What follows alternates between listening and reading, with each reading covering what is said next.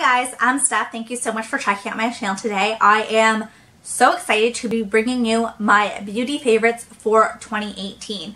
So these are all the products I was loving in 2018. It doesn't necessarily mean that I first tried them in 2018 or that they were released in 2018. This is just what I used and loved in 2018. And so some of these are older products, which I think is great. I don't think, like, there's new makeup being released all the time, which is wonderful and amazing, and you can pretty much find anything you're looking for at this point.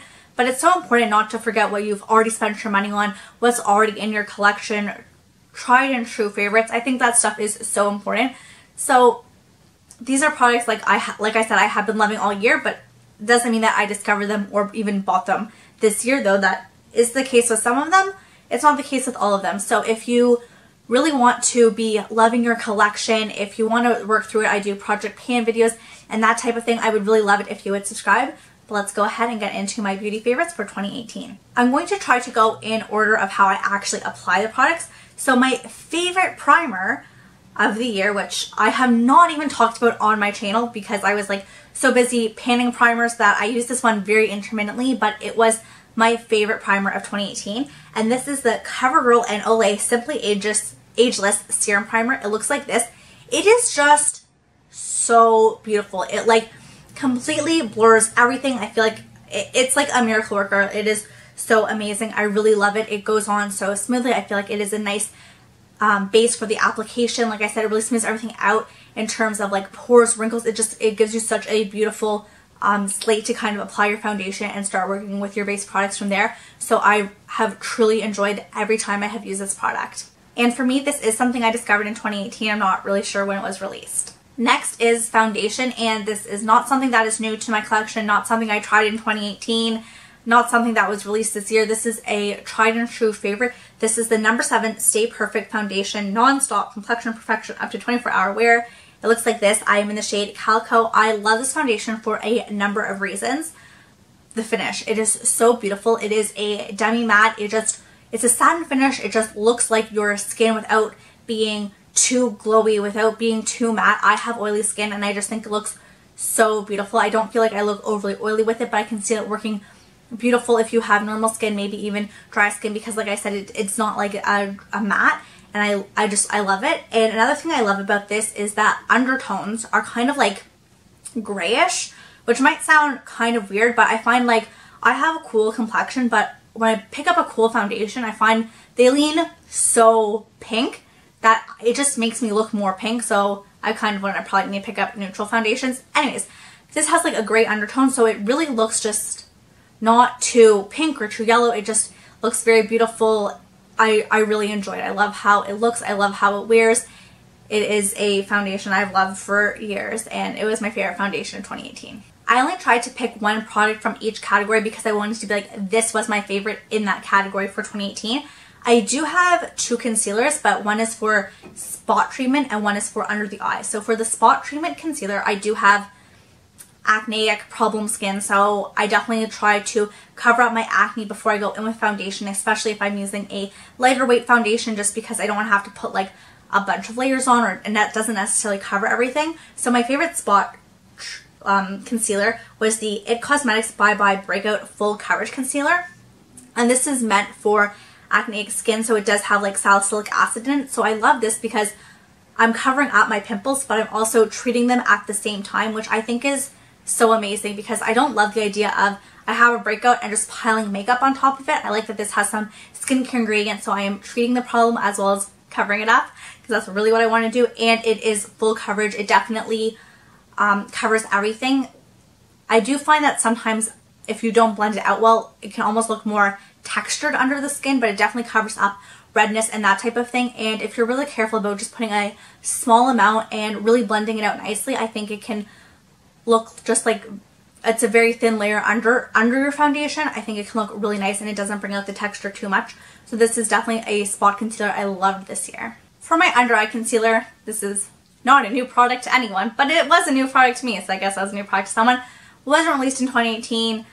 People have loved it for quite some time now. I am talking about the Tarte Shape Tape. I just started testing this out in the last few months of the year, and it is definitely my favorite under eye concealer of the year. just for the coverage alone. The coverage is absolutely amazing. I don't want to talk about this product too much because I'm sure you guys are super duper familiar with it, but I just find the coverage is so beautiful. I found that a lot of my under eye concealers are really great at brightening the under eye area, but I feel like I can still see the darkness kind of peeking through. It's brightened, but the darkness is still there, whereas this brightens and covers it. I hope you guys know what I mean. So I feel like it looks bright and I don't see the darkness coming through. I really love it. It is definitely full coverage, so if you don't have crazy dark circles, it is a bit of a thicker formula. You don't need a lot. You probably don't need it. If you don't have really bad dark circles, I think it's a lot of coverage. And if you just want to brighten up the under eye area, I think a lightweight concealer can do a really good job of that. But for me, this is something that I discovered this year, started using it, and really fell in love with it. And it's kind of like the coverage I've been looking for a long time. Before, I used to do like a color corrector to kind of cancel out the dark circles, then put on the concealer, and with this I feel like I don't need to do the color correcting step. This just covers everything. I tested out a lot of pressed powders this year, and I like with a bunch of different foundations, and it took me like 3 months to kind of go through everything. I have a lot of notes, and there's definitely a video I want to film on that. I just need to find the time for it, which is, this is the problem. I have so many ideas, I like work through them, but okay, different story. Anyways, powders. I tested a lot of them. My favorite mattifying powder, because like I said, I do have oily skin, is the Essence All About Matte. It is very white, as you can see, and I feel like if you have darker skin, I put it right here. I'm not sure if you can really tell. It does go on a little bit white. You can shade it out. I would be concerned that if you have a darker complexion, it might leave a bit of a white cast. That isn't the case for me, so that is why this is my favorite. And I just found that out of all the powders I tested this year, this was the most mattifying, and especially in the summer. I already have oily skin. I'm a sweaty person, so in the summer it's just like there's a lot going on, and I don't want my makeup melting off my face, so I found this really worked well with so many foundations in my collection, and it was like the most mattifying powder, so I'm really impressed with this, and I know what my go-to powder is going to be this summer because of everything I tested out. For sure, this was the favorite. My favorite bronzer this year was the Physicians Formula Butter Bronzer, and I think that's evident because without even putting it in a project, I hit pan on it. If you're interested in other products I hit pan in 2018, I did a video on that. I'll link down below in case you're interested. Anyways, I love this product. It's not new to me in 2018, but I definitely really did get a lot of use out of it. I just think it is like such a good undertone that it's very cool, so I can like bronze with it, but I can also kind of like contour with it a little bit. I just think it goes on so nicely. It really blends out easily. I mean, I'm sure most people have either tested this themselves or have heard lots of people talking about it. It is by no means revolutionary that this is in my favorites video, but it's in everybody's favorites video for a reason. It just blends out so beautifully. Such beautiful colors. I do have the shade bronzer. They have a few more shades now, so if you felt like it was too light before, I know they do have a deep bronzer shade. They have one that is a bit more warm tone now. I think it's the Sun-Kissed bronzer, so there's a few other shades out there. It's more expensive for the drugstore, but I definitely think it's worth the price, and it really does last a very long time. Blush was kind of a tricky one to pick a favorite. I was working on panning a blush this year, so for the majority of the year, I was pretty much using that same blush every day, but that is not my favorite blush of 2018. I don't even know if I'm going to touch it in 2019. I am so just like overusing it.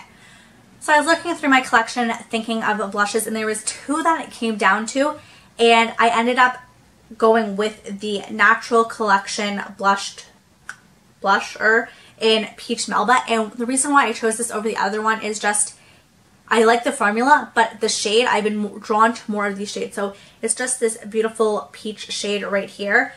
I'll try to do a swatch of it. I feel like that swatch does not do it justice, but it is just such a beautiful peachy shade. The other one was more of a neutral blush, which I do really enjoy, but I just think peach blushes look so beautiful, and I was really into them this year. I just enjoyed that shade in general, and this particular one was one I definitely reached for a lot. It still has that subtle kind of neutralness to it with having that bit of peach. It's not too much, so if you want to go like crazy with the eyes or crazy with the lips, this isn't going to draw attention, but it's just going to give a nice beautiful flush. It blends out nice. I think the wear time is great, so I really enjoyed this blush.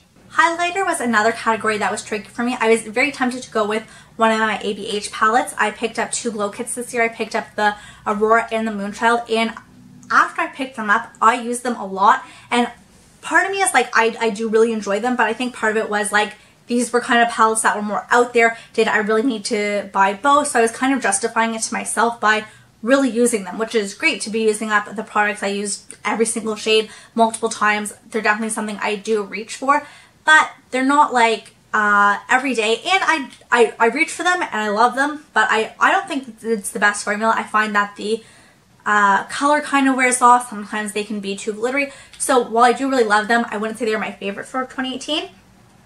And yeah, I had a lot of highlighters this year, but this one, again, not new to my collection, not something I tried this year, not even something that was released in 2018, and that is the Sleek Makeup Highlighting Palette in Solstice. I feel like you can, I don't want to show it to you because it's so reflective and you can see all the mess that is behind my camera, but like, here, oh, here it is, right here, just kind of strategically facing it towards the window. If you're not familiar with it, it has some really beautiful highlighting shades. It has 3 powders and 1 cream. This one right here is a cream, and they are blinding highlights. I love them. I do really... Sorry for the brush falling out. I think this one and this one, while they are quite blinding, they are... I can get away with them every day. This one I love as an inner corner highlight. So just this whole palette in general I do love. Just to give you some quick swatches. Here they are right there. And then just on the hand right there. So this one, like I said, more of like every day. I think this one too, but you can really build them up. And I love that purple shade as an inner corner highlight. I just think it really brightens up the whole area. I wear it on my cheeks as well. But so I would definitely say this palette was definitely a favorite for 2018. I talked about my favorite pressed powder, but I didn't mention my favorite loose powder yet.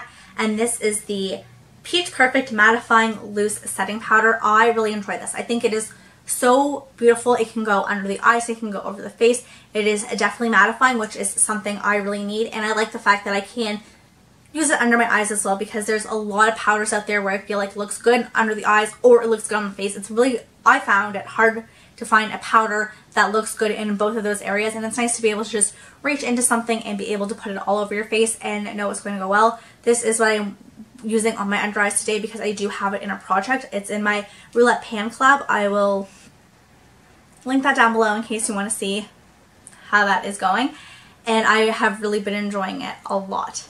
Now on to the eyes. My favorite brow product this year. This was a bit tricky because I love brow pencils, but I actually picked the Hard Candy Brows Now. This is a brow fiber gel and a highlighter. So this side you roll up, it was a highlighter. I really love highlighting my brow bone. It did have a bit of shimmer to it, but I love that it was like 2-in-1. I could just like gel it out and then with the highlight, and I thought it looked so beautiful. I love the shade of that highlight. And the brow gel had fibers in it. I really liked the shade of it. I thought it was really nice. This is the spoolie. It's a little bit bigger than I find on some other brow gels, but I didn't think it was too big. I really liked it. The fibers in it are they're noticeable, which I think is good. Not noticeable to the point where it's like you look like you're adding fibers to your brows, but to the point where it looked like I was actually adding volume and hair to my brows, which I don't think I really need. I do have kind of thicker brows naturally, but I find like right now I'm using the Essence one, and it says it has fibers in it, but I mean, I don't see them, I don't notice them, so I thought this was really great for building up my brow. And I do have a scar in this brow, so sometimes it's harder to cover up if I just want to go in with a brow gel. But I thought this did a nice job on days where I didn't want to fill it in with a pomade or a pencil or like other stuff. I could just go quickly in with the brow gel. For eyeliners this year, I had some in projects, but those weren't my favorite. My favorite eyeliner this year was the Essence Extremely Lasting Eye Pencil in, what is it, Silky Nude. It looks like this, just to give you a quick swatch of it. It is so creamy. It is really brightening. It stays in your waterline all day. It doesn't transfer if you're wearing like a darker color on the inner rim and this on the lower rim. There's no issues with it transferring. I did a Battle of the Drugstore nude eyeliners, and this is the one that came out on top. If you want to see what I compared it to, I will link that video down below, but this was a favorite. I definitely tested out quite a lot, and this won by a landslide. My favorite mascara for 2018, I was so sad when I was like, I should probably put this in my empties because it's old, is the Too Faced Better Than Sex Mascara. I'm sure this is like super familiar to a lot of you. I'm just going to open it up to show you. Oh my gosh, it's like really stuck in there. The wand, this is it. It's just so nice and bushy. I love the way it makes my lashes look. It's just so full and voluminous. Sometimes I do have issues with flaking, I'm not gonna lie, but I find that if I pair this with a lash primer, it definitely does adhere to my lashes a lot better, and I just feel like I love how my lashes look with it. They to the point where like they almost look fake. Like I love this mascara. I have another one in my collection. Haven't opened it yet because I'm trying to not open so many at a time, but this is definitely like a favorite this year as well as last year, as well as like in general, just like my personal favorite mascara. So I know I said I was only picking one product in each category, but then it came to eyeshadow, and it's just like, how do you choose? Like I loved wearing purple eyeshadows at one point during the year. I still do. There's a lot of palettes I picked up. I really was loving the Huda Beauty Obsessions palettes. I had lots of favorites this year, so it was like really hard to pick one palette as like my favorite eyeshadow palette. So I picked 3. I know. I whatever. Anyways, the first 2 I'm going to talk about are both Huda Beauty Obsession palettes, and the first one I loved is the mauves. I really like this. I think the shimmers are so beautiful. This is kind of what got me into, this was like the first like mauvey purplies. I definitely have a lot more purples. Now I have quite a few palettes with purples, but I really love this. I think it's just so beautiful. It really, I just love mauves. I have green eyes. I think it really makes them pop. I really like the formula of the shadows. I think they blend out so nicely. I will say with the shimmers, I feel like I do need to wear a glitter glue with them, or they kind of just, I have hooded eyes and they kind of just like all transfer. But I really enjoyed it. And the other one is the Coral Obsessions. I picked this one up at the end of summer, and I wish I picked it up earlier. I love this. I love these 2 shades for the fall. I think that mustard is so beautiful. I love the corals. I do think these 2 shimmers are like too similar. They should be more varied. But overall, I love this palette. This one is so beautiful, like on the lower lash line and the crease. It just really makes it pop. I love this palette. Obviously, that's why it's in my favorites. And I have Get Ready With Me's featuring both of these palettes, where I do a look with a palette and I also review it, as well as the last palette I'm going to show you, which was the Too Faced Sweet Peach palette. This was not new to my collection in 2018, but that was the first time I used it. So yeah, I definitely have a problem with like buying makeup and not using it. I'm sure you're all really familiar with this. Again, I have a Get Ready With Me where I do a look, I talk about and give like a review of this eyeshadow palette. I'll link all those down below. I love this. I find this is something that I did that review earlier the year, and it is still something that I reach for throughout the year. I love it. My favorite shade, kind of random, is Summer Yum. I love this shade. I know it's kind of like you wouldn't expect it, but I just think it is so beautiful and unique. And I think the reason I love it so much is because it's so nice, and I wasn't expecting to think like, wow, that is such a nice shade from like such a basic one that I wear in my crease. Like usually I'm really drawn to shimmers, and I love the shimmers in this. I love a lot of, but yeah, I think this is my favorite because like it's beautiful, but it surprised me. I like it. I like when makeup surprises me and I'm like, ooh, I knew you'd be nice. Well, I expected you to be nice, but like you're really nice. Anyways, clearly I'm crazy and talk to my makeup. I definitely love, what are these? See, this is what I hold things upside down. I get confused. I really love luscious. I thought I was gonna love Bellini. I love luscious. Nectar is like such a beautiful inner corner. I love this palette. It's something I have definitely continued to come back and use. I really enjoy it. I don't think there's a shade in here I don't like. I was kind of scared by like the greens. I didn't really think I'd use them, but they are quite beautiful. And the purples, I really love it. And even this, like pairing it with the Mauve Obsessions, like having this darker purple, I really love. And even pairing this with the Coral Obsessions, I think can be really nice. Bringing in like this shade right here, Candied Peach. Yep, see, I know my names. I think can be really beautiful if you want more of like a subtle shimmer. I think having like just peachy can be really beautiful paired with this palette. So I really love this. And I think that's another thing I really learned this year was kind of like mixing and matching my palettes. Before I felt like I needed one palette to do it all, or I could only reach for one palette, and that has definitely changed this year. I really love mixing and matching, and I find that I get so many more looks, and it makes me use more of my palettes and just love my collection even more, which is great. last favorite of the year is my setting spray, and this is the Urban Decay All Nighter. I think this is the only setting spray in my collection which actually does prolong the wear of my makeup. I really noticed the difference when I use this. My makeup just lasts longer, and because of that, it is a favorite. It's not something I use all the time, which is like, if it's your favorite, you should use it all the time, kind of something I'm trying to get into the mindset of.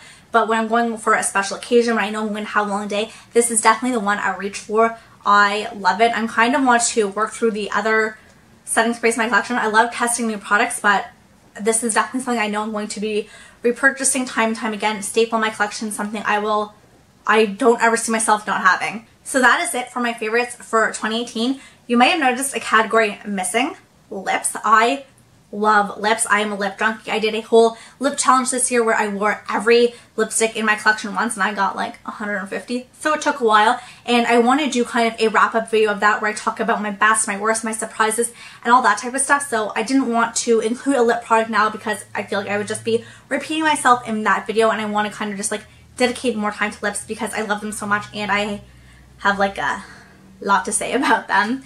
So that video is going to be going up in like the next week or so. So if you want to know what lips I loved and hated in 2018, then make sure you subscribe.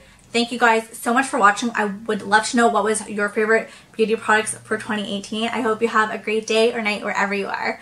Bye!